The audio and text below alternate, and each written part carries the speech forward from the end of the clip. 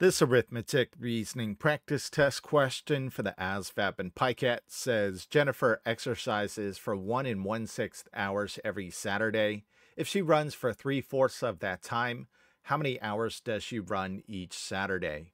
All right, so to answer this one, we're going to take the total time that she exercises for, notably 1 1/6, and we're going to multiply that by 3/4.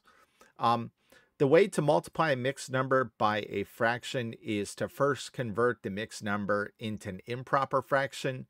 The way you do that is like this. Your denominator of 6 is not going to change. To find our numerator, we do 1 times 6, which is 6, plus 1, which is 7. All right, so now that we've rewritten that, we can do this math pretty quickly.